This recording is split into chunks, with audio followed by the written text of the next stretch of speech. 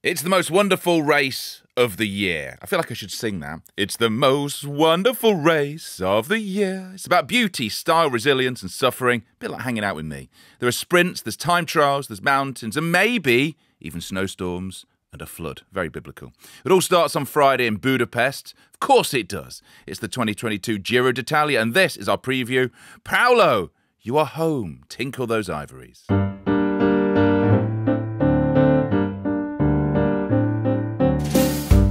I'm OJ Borg. Welcome to the latest Aérogramme podcast for Peloton magazine, in which we look ahead to everybody's favourite Grand Tour, and we really think it is. The Giro d'Italia, the Corsa Rosa, the fight for pink. As ever, we expect drama, a hard-fought race, and joining me is the cycling correspondent to The Guardian, the journalistic version of Michelangelo's David. It is Jeremy Whittle. Jeremy, put some pants on. And author, podcaster and long-suffering Leeds fan, Peter Cossins. So then, who's not been wearing the mask and already has Giro fever?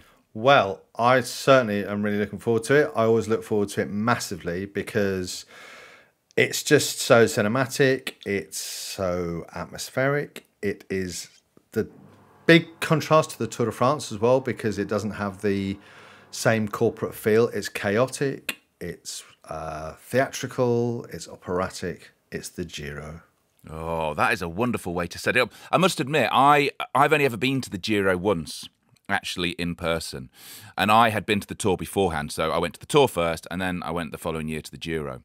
And there is such a difference. I was used to the Tour where you can't get close to everything you need. Your pass to get anywhere. You can't talk to the riders. And the Giro, when I went, whatever it was, 6 or 7 years ago, Peter, it's so friendly. It's so open. Yeah, I think I was talking to Jeremy about it earlier in the week and Jeremy described it quite nicely as it's a bit like the Paris-Nice of Grand Tours where you can get access to everything. You can kind of get what you want.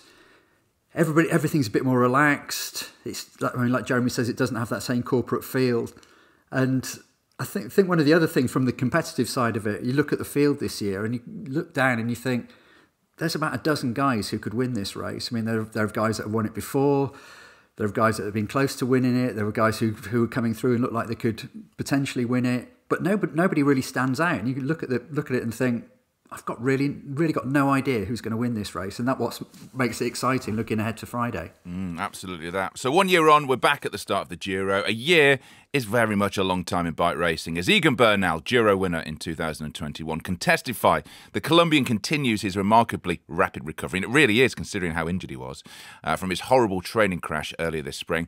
There were lovely images posted this week by Ineos of him training with Richard Carapaz.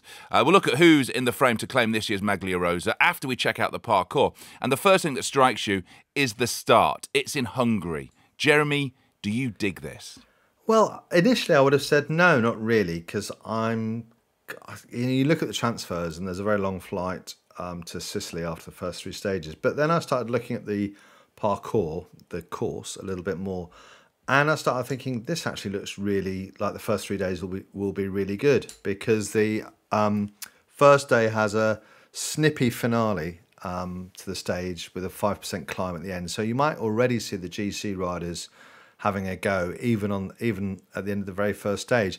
In which sense, it might be like that opening stage of the Tour de France from last year, where Julien Alaphilippe won, where we had like crazy last hour of the race, lots of crashes, and then a very steep climb at the end, and then you've got a time trial the next day. So, and then a sprint on day 3 before the transfer. But so those first 3 days could be really good. So I do dig it.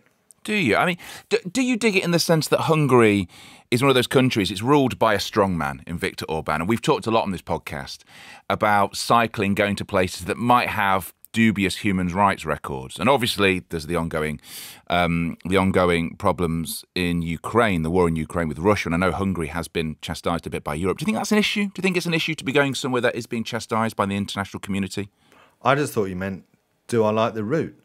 And I like the route. Well, no, I sort of did. I sort of did in the same way. I mean, do we dig it as a whole thing? Because you can like a route somewhere. You can have a route anywhere. The route's great. Do we think morally it's a good start, Pete? I mean, I've been reading stuff today about Russians being excluded from the qualifying competition of the Women's World Cup or the European Championships or something. And you kind of... I don't know where you draw the line on this. Which countries should be in, which countries should be out. And we had a conversation recently about Eritrea and the regime there. We've had conversations in the past about Rwanda. I mean, honestly, I don't know where we stand. I mean, I can see where with Russia that they've invaded Ukraine. It seems fair enough, but I mean, if the fact that we don't like Viktor Orban's politics is really neither here nor there. I mean, we could have had a situation in France just 10 days ago when Marine Le Pen got elected president. Would we all then have boycotted the Tour de France? I doubt it. I mean, I think it's, I don't know, you just got to judge each case on its merits, I guess. Yeah, I think that Pete's got a point, but at the same time, I'm going to take issue with him because I think that sounds a little bit like the David Lepardien argument, which was his argument was like, oh well, nobody liked President Trump, you know, and it's kind of like I think I hadn't really thought, to be honest, I hadn't thought about the situation in Hungary, and now you've brought it up, it does make me feel a little bit uneasy. But then I think the problem is that we are in such a place in the world at the moment where there are numerous kind of unsavoury regimes. In fact, it seems to be growing in almost a number where you could raise issues. So it's very difficult for cycling. It's a global sport. You know, it's totally kind of embraced globalization. It's wanted globalization for years. You know, it's wanted to be big in the States. It's wanted to be big in new markets outside of Europe, outside the old traditional markets of, you know, Belgium, France, Spain, Italy. That's happening now, and it's bringing up these interesting questions, isn't it? More and more. I mean, you are very sensitive to this, Jeremy, so I guess if you hadn't thought about it, it's not such a bad thing, because Hungary, it's a European country. It's a beautiful country in lots of ways. Budapest, from what I hear, is a beautiful place to be. Did you know Budapest is 2 cities either side of the river? I knew that, yeah, Buda and Pest, yeah. Yes, I did. Spring riding, it is back, and Hammerhead's Karoo 2 is the only bike computer with predictive path technology to help you get more out of your rides. And I know this because I have one, and it's wonderful. Explore with confidence with the most advanced GPS navigation and routing available, and its exclusive climber feature to see upcoming gradient changes in real time. And if it's a big change, you can weep onto its waterproof skin. Get your Karoo 2 today at hammerhead.io. Use promo code Aérogramme, that's Aero, A-E-R-O, Gram with 2 M's and an E, to get a free custom colour kit and exclusive premium water bottle when you purchase a Karoo 2. That's hammerhead.io, promo code Aérogramme. Or if I was going to say it as it's written, Aérogramme. I mean, looking at the route, Peter, is it a typical Giro route for you? Lots and lots of climbing, lots of big hills, lots and lots of drama from the off. It is really. I mean, I mean, Jeremy talked about the Hungarian stages. They then transfer to Sicily, and then they just whack them straight in the face with a big mountain summit finish on Mount Etna, first day in Italy, and that's kind of typical of the Giro, basically. I mean, we've seen before on Etna, it can be a stage where not much happens. If there's a strong headwind blowing, they all kind of stick together and nobody really gets any time. But we've seen other days, other stages out there where people have managed to kind of forge a bit of a gap. And it's going to be interesting, especially with the time trial 27K in Hungary so early on.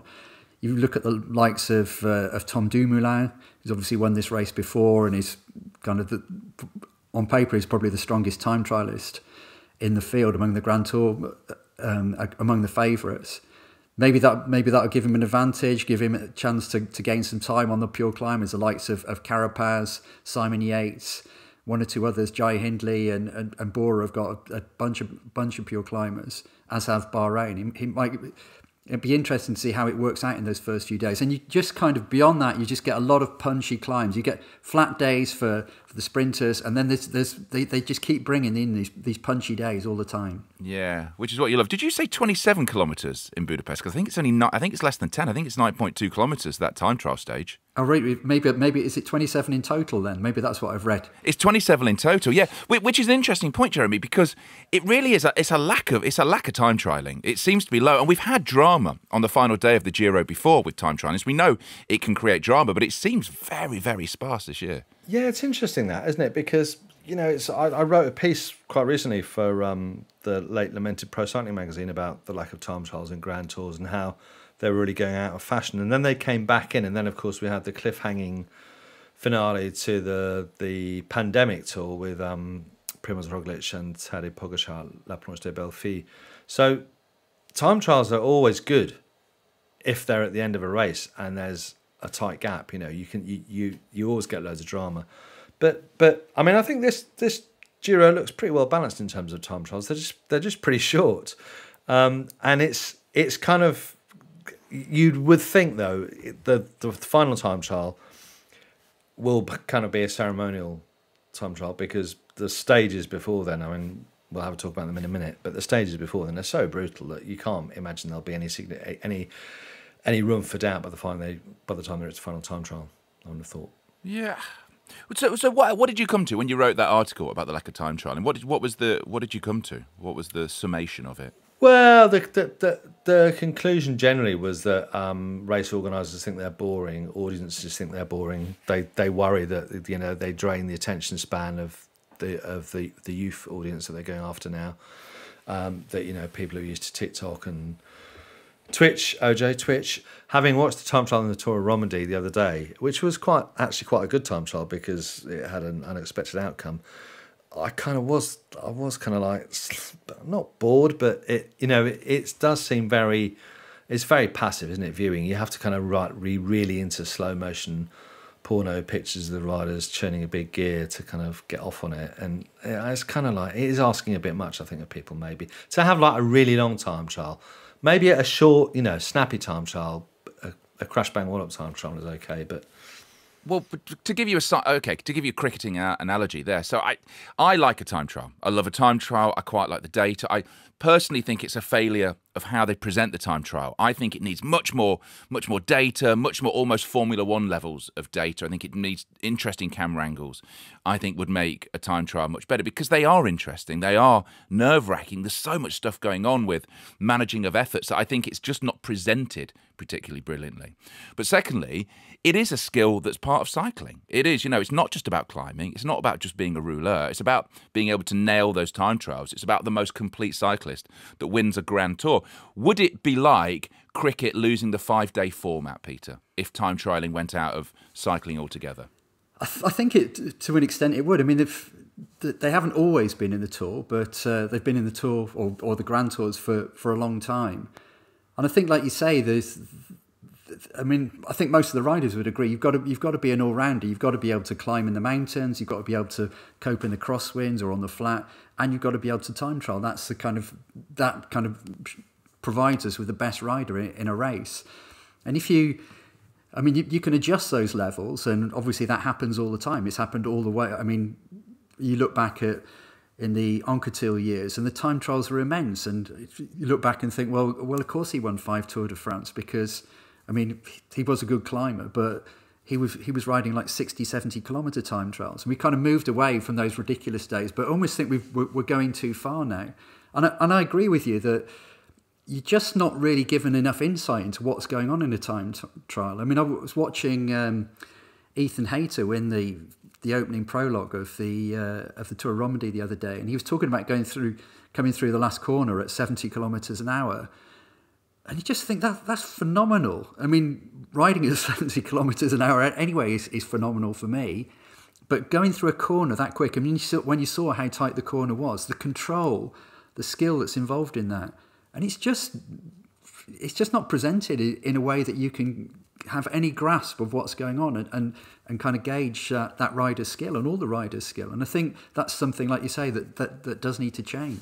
You sort of feel they need to take computer games or Formula One as the method, I think, for that, because you know the course, you can set cameras up, you can almost give it a cyclocross technique, you know, where I saw some really interesting shots. I can't remember which race it was recently, but they were using drones to film it, which obviously a lot more manoeuvrable, a lot cheaper than using helicopters. And the shots they were getting were phenomenal.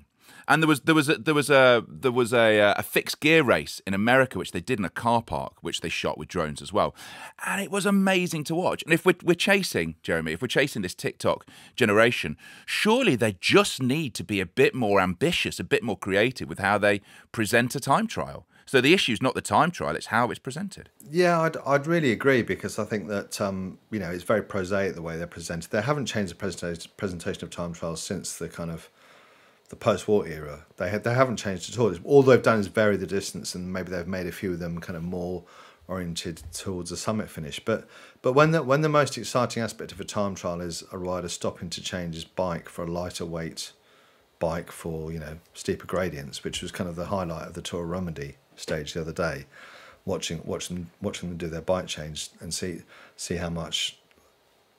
how swiftly they did that. When that's the highlight, you think this stage has got a few issues. But also, I think, you know, why not have a time trial that involves a gravel section? I mean, we're going to debate that endlessly, I'm sure, this summer. But why not? Why not? How about one with jumps? How about one where they hit a jump and they leap a bus halfway through? Well, why not have a gravel section where, you know, they're not allowed any assistance and the cars have to go past, and if they have a flat, they have to run? I don't know. You know, I mean, there are just things they need to do, because I think that more and more you're going to alienate an audience and you're going to be stuck with an aging audience. And, you know, I'm not a big fan of kind of turning it into wacky races, but at the same time, there's harsh realities. There's harsh commercial and marketing realities that you know, all sports are dealing with. Yeah, I mean, I think this could be a podcast in its own. I really could. I mean, I think it's less about, maybe I'm trying to argue it from less about changing what a time trial is itself with having. I mean, I'd be totally up for it. Put a cobbled section on, change a bike for that, make them use 3 different types of bike in different places. It's more about how we present the information. There's so much information. I feel this about cycling anyway. You know, and I feel like cycling has all this data of watts and, you know, heart rates and what's going on. I think put microphones on the bloody riders. Let's speak to them while they're racing, especially on a time trial stage. And if Formula One can make changing tyres interesting, I'm pretty sure cycling can make a 10, you know, the race of truth against the clock. Anyway, let's go back to some of the climbing. You guys are students of these courses. What's the one stage, Pete, that gets you salivating? If there was one stage across these 3 weeks, which one should we all sit down and break out the popcorn for? Well, the one I really like is it's probably not the one that most people would expect, but I mean, it has got 5,000 metres of vertical gain. It's stage 9 to the top of the blockhouse, and it's just such an iconic climb. Eddie Merckx, I think it was his first stage win in the Giro there in 1967. He took an absolute hammering from Jose Manuel Fuente there in 1972. We've had kind of classic stages up there in the past.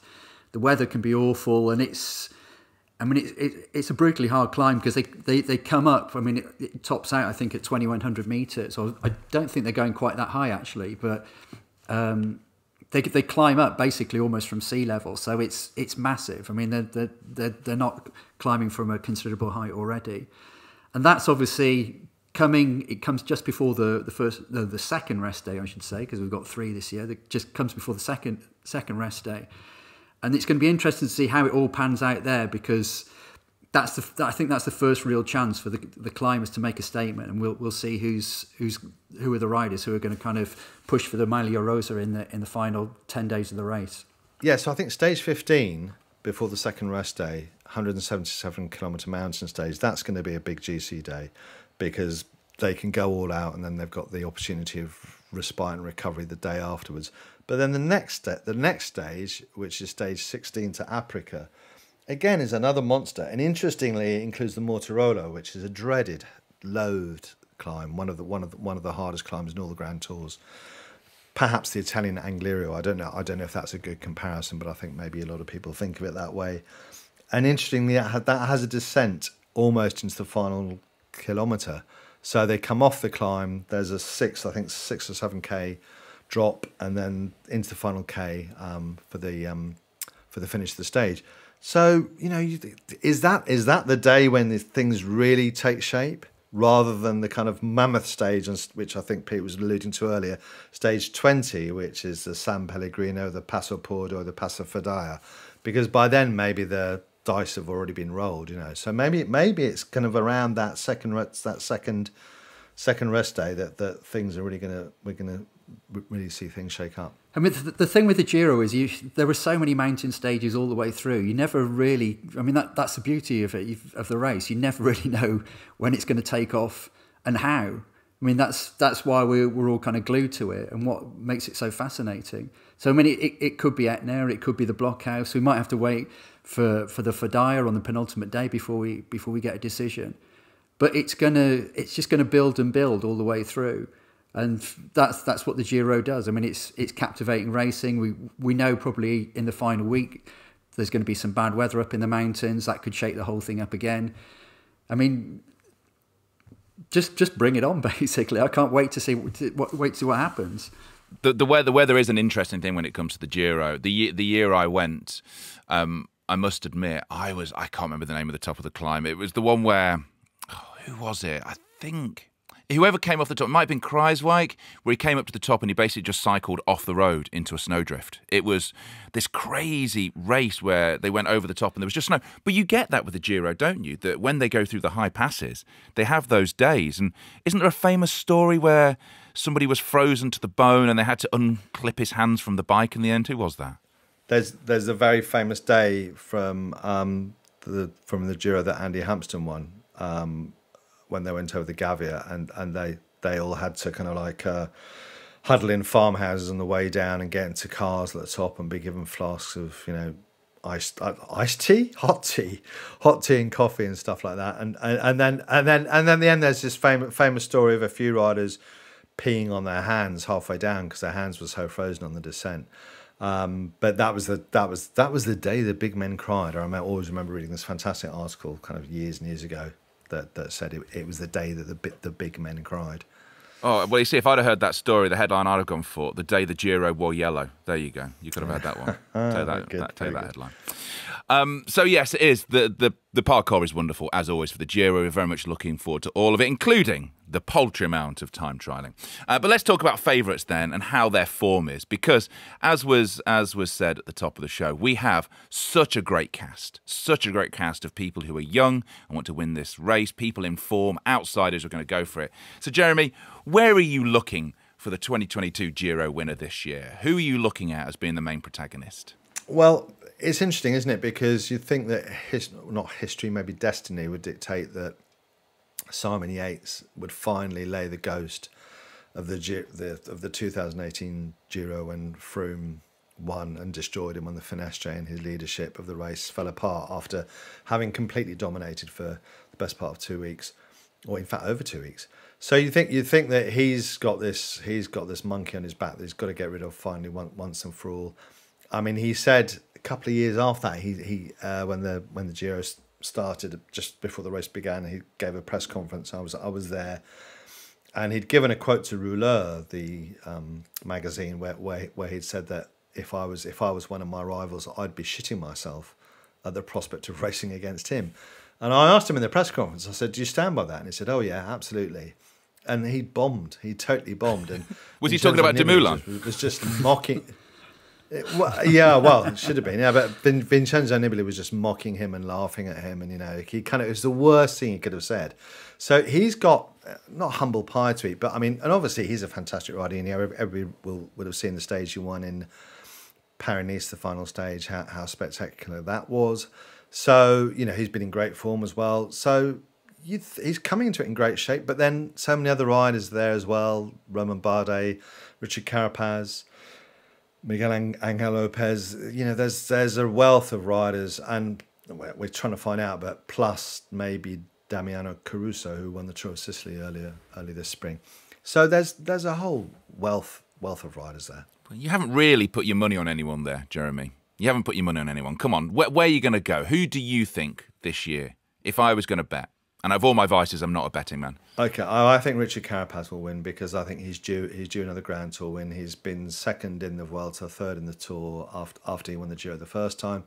So I think he's due another win, and they've got a tradition now of winning this race because they won with Tao Geoghegan Hart, they won obviously with Egan Bernal last year. So let's see if they can make it 3 in a row. But if it's not him, then you're looking at Yates. And I mean, again, as you say, OJ, the romantic's choice is Vincenzo Nibali, and I am interested in the fact that a couple of these stages, he's 37 now, but a couple of these stages, they've got his name on them. They really have. Especially that Mortirolo stage looks to me like pretty much an ideal stage for him. But I just don't think his climbing legs are as sharp as they used to be. So he's an outsider. He's he's just a great person to have in the race. Although when anybody calls him the nibbler or the shark of Messina, I do die a little inside when I hear that in commentary. Pete, where are you going? Because there is romantic choices there, as Jeremy said. Can I mention, the most romantic choice? Come on, OJ. Go on. You know who it is, don't you? Mikel Landa. Mikel Landa. The unluckiest man in cycling. It's got to be. Why? Why does it? Well, if he's going to win a Grand Tour, this is surely his best chance. I mean, there's not an outstanding favourite. I mean, the Ineos Grenadiers team's incredibly strong, and they'd probably start as favourites with Carapaz as their lead rider. But Bahrain have just been in absolutely scintillating form through the early part of this season. When you saw Landa at Liège-Bastogne-Liège, he looked in absolutely phenomenal shape. I mean, God knows what he was doing, pushing the pace up so high, so far out. I mean, it was ridiculous. I mean, the tactics were all over the place from that team. It was almost like he couldn't hold himself back. And I just think this is it. This is Landismo. We're going to see Landismo reborn. We're going to see the culmination of it in this Giro. I love the idea. In Mikel Landa's head, he's just thinking, Pete Cossins has said, "This is my year. Watch me fly." It's not going to happen, is it? I don't know. When has he ever looked like he's going to win a Grand Tour? I mean, seriously, when has he ever looked like he's going to win a Grand Tour? He did. I don't know if time doesn't exist anymore, but I don't know whether it was last year or the year before. And he did. And then we did a podcast, and Pete said, Mikel Landa's going to do it. And I think pretty much the podcast was released, and I think pretty much Landa either crashed or his form dropped off, or somebody rode into it. It was like, is he the unluckiest man in cycling? No. There always seems to be either a twist of fate or a teammate that gets in his way. I mean, often it's a teammate that he's kind of got to back down, because when he was at Astana, they just kind of favoured other riders over him. And I mean, he probably lost out at Sky because of that as well. And I don't know if he is going to have a time. This is it. It's got to be, because he's cracking on a bit now. I just don't see him as even a podium contender, I'm afraid. There'll be a moment, kind of probably in the second half of the race, where he'll just slide backwards, and the front group will go away, and he'll just be sliding backwards. It sounds so horrible to say that, doesn't it? Given the guy's career history and his achievements, but as I say, when has he ever looked like he's really going to win a Grand Tour? So I don't think he's done like he's a man in cycling. I think he's reached his level. I think that's his level where he's at. I think he does look like he's going to win a Grand Tour, but it's normally for about 8 or 9 minutes where he looks unbeatable, and then he'll do something, and then he'll just get reeled back in. But excited to see what he can do. What this year has been, if we look through the Spring Classics, we've had a couple of riders, Mathieu van der Poel and Van Aert, thinking of them, who've come into races, and we've all gone, oh, I don't think they'll do anything. Mathieu van der Poel's had a back problem, Van Aert had COVID. And following that through, what do you think of Tom Dumoulin? Because of Jumbo-Visma, he's back in first Grand Tour since the Vuelta in 2020. He's had, he's had issues. He's been off the bike. He's had some time away from racing. He comes back in.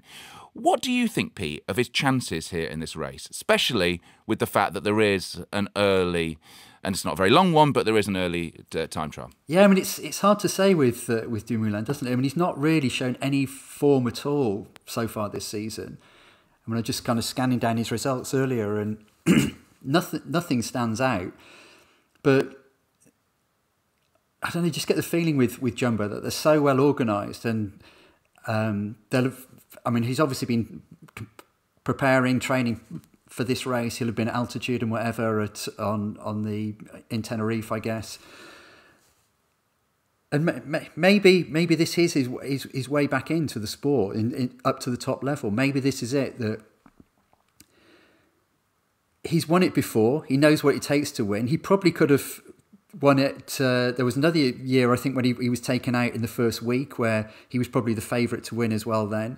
There's something about Dumoulin in this race that they're kind of, almost like he finds himself in this race, I think. And the climbs suit him. They're not the kind of climbs a lot of the time where he's got to do massive changes of pace like there would be in the Vuelta, and often a bit more in the Tour as well. They're long, and they're steady. They kind of suit his way of climbing as a rouleur. He's got a strong team around him, but I mean, I'd have to say I'd favour more Mikel Landa finishing on the podium than Tom Dumoulin at the moment. But I wouldn't be surprised if Dumoulin did it because he's got the track record there. And he's just a wonderful, wonderful guy as well. I mean, of all the people that I've interviewed over the years in cycling, he's wonderfully verbose and he's wonderfully thoughtful. I think him being back at the top level of cycling is a good thing. And it is a deep field of many talents away from the people who we think are going to win the Maglia Rosa. Mathieu van der Poel is making his debut. Caleb Ewan's there, Gaviria, Nizzolo, lots of sprinters with Jeremy, for the Giro, I think there's a fairly decent amount of chances for them to win stages, including Mark Cavendish, who will be at the Giro, I think you said, for the first time for a decade, which also means it's unlikely for him to be at the Tour. Nearly a decade away, yeah. And it's interesting, isn't it, that he is riding this race, and you would assume then, wouldn't you, that he's not going to go to the Tour de France. But I don't know. He could do both. There's enough of a gap between the two of them for him to do both. But I don't think at his stage of his career that he'd want to do two Grand Tours so close together. There are loads. I say loads. There are probably half a dozen pure sprint stages there.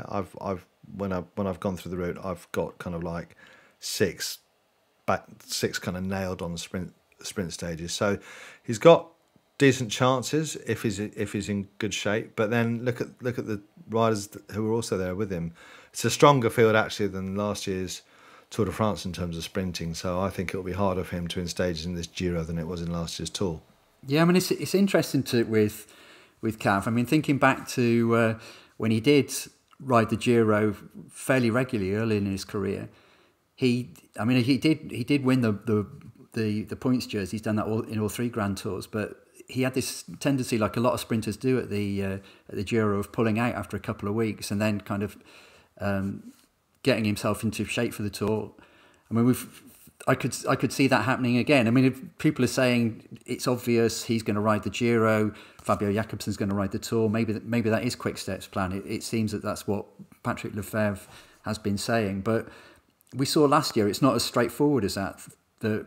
Things can happen we're still 2 months away from the Tour. Things can happen before then. I mean, if Cav suddenly were to win 4 stages, beating Caleb Ewan, all ends up at the Giro, Quick-Step might rethink.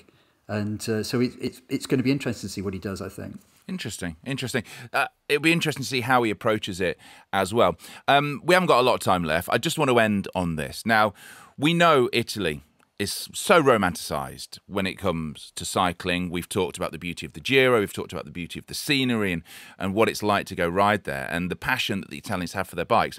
But where is Italy with it all? There's been no World Tour team since 2016 with Lamprey Merida. Where are they? Does it matter that they don't have a World Tour team anymore, Jeremy? I think it does, yeah. I mean, I think for the cycling industry in Italy, for the fan base in Italy, for the kind of media coverage of Italian cycling as well. I think it's given this is the land of kind of so many famous brands and so many legendary riders, Colnago, Fausto Coppi, Stelvio, Pinarello. The names go on and on. They're all iconic in the history of cycling. Dr. Ferrari. Yeah, they're all iconic in the history of cycling, and it is weird, isn't it, that they don't have a World Tour team, and is that to do with the Italian economy? Is it to do with the lack of victories in Grand Tours in recent years? I'm not really sure. Is it even a hangover from kind of doping scandals in the past, because they had a really bad period? They had a worse period, I'd say, than the Tour de France did at the Giro, with sustained doping scandals over several years that began with Pantani and then went on and on. So I don't know. It's a bit. It's Italians are sports mad, and I think more perhaps than any other nation in Europe, maybe even more than the Spanish. But I think the lack of a kind of really iconic rider. France is probably a good parallel, because they while they have Romain Bardet and Thibaut Pinot, they don't have a kind of household. I mean, they're well known in cycling, but they're not really quite household names, I guess. And they don't really have a household name in Italy. And I mean, we had a household name in Britain, was Bradley Wiggins briefly, and it, you know, we all saw the massive influence that have in America. They had a household name, Lance Armstrong, briefly, and they know the massive uplift they got in cycling there as well. So it's just the lack of a real superstar, I think. I think that's it. Yeah, I'd agree with Jeremy, actually. I think it's less the teams and more the personalities. And if you look at the sports that are popular in Italy at the moment, of course, football always dominates. They're European champions at the moment. I mean, they always have their club teams are always amongst the most competitive in Europe, or full of major stars and whatever. Motorcycle, MotoGP is very popular. F1 is very popular, and they've got big. I mean, they've got big names, big teams that represent the country. You don't really have that in cycling. I mean, Nibali on the Grand Tour stage, he's their only proven winner of the last few years, and there's nobody really coming through to replace him. We've got the likes of, I don't know, Ciccone. I mean, probably the biggest star at the moment is Filippo Ganna, and I mean, people have said, oh, maybe if they created the right course with a lot of time trialing and the climbs weren't so hard, that maybe like Francesco Moser did at Giro in the past, that Ganna could come through. But they haven't really got an exciting rider. They haven't got a Pogacar, or, I mean, even if you look at the likes of other riders in that team, like Juan Ayuso, the young Spanish kid who's coming through now, there aren't Italians like that are kind of making everybody excited. I mean, if it's interesting, isn't it? Because Nibali remains this kind of flagship figure, this iconic figure. And if you think about what happened when he won Tour of Lombardy, and I think it was 2017, and then he went on to win Milan-San Remo the following year, and there was this kind of, you know, frenzy. When I remember that when he crossed the line in San Remo ahead of the chasing group, and, you know, won by like 3 or 4 seconds, and it was this kind of like, you know, just a frenzy of explosion of joy in Italian cycling and in Italian sport, because he's the one rider who kind of really unites the nation and, you know, excites people. Beyond that, as you say, with Ganna, it's like kind of, you know, everyone knows what a fantastic time trialist he is, what a great rouleur he is, but that's not the same as a guy who wins alone in the mountains and who comes over the climbs, you know, and descends like Nibali does. It's just not got the same appeal. And the Italians really do love. I remember talking to Daniel Friebe, who we all know, written extensively about Italian cycling and knows Italy really well because he's lived and worked there for years in the past.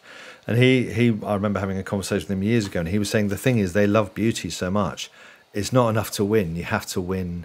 It has to look beautiful. It has to kind of, it almost has to be erotic, you know. It has to be this kind of sensual experience, watching a lone rider, you know, climbing through one of the great passes, whether it is the Fadaya or Mortirolo, and they haven't got anyone who can do that at the moment. I thought for a second you were describing my presenting style there, Jeremy. For a second, I was. It's an interesting one, and I think it is something that we'd love to see back on the big stage. An Italian World Tour team with the superstars to go with it, and that is pretty much it. Thank you so much for listening. Thank you very much to Pete. Thank you very much to Jeremy. And we head excitedly into the first Grand Tour of the season with a bidon full of Valpolicella as we bid you a hearty ciao. I'm OJ Borg. Thank you for listening. Ciao. Ciao, ciao, ciao. Ciao, ciao, ciao, ciao, ciao.